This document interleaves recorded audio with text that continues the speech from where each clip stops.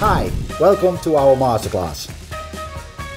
In this video we're gonna explain more about potassium, also belonging to the topic deficiencies and excesses.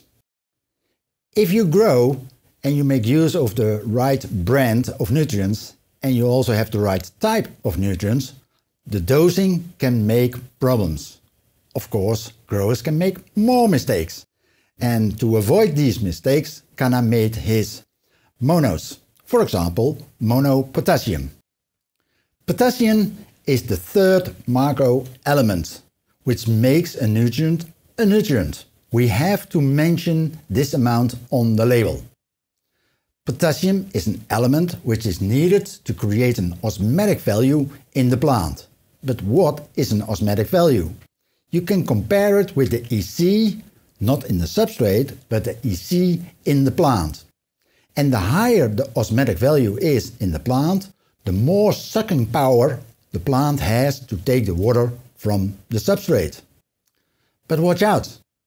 The same osmotic value is not only sucking the water all the way up in the plant, but also takes the water away from the leaves, which is needed for transpiration.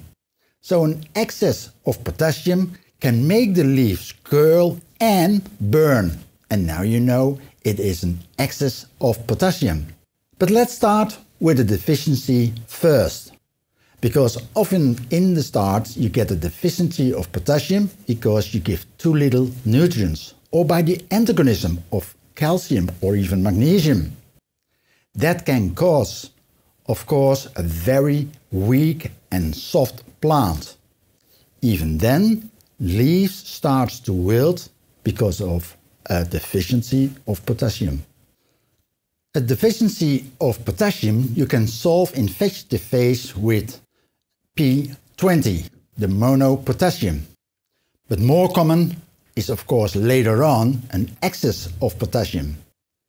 If we give extra nutrients by increasing the dose, or we even gonna give PK 13-14, the chance of getting an excess of potassium is quite high. Watch out that the plant is not suffering from that excess.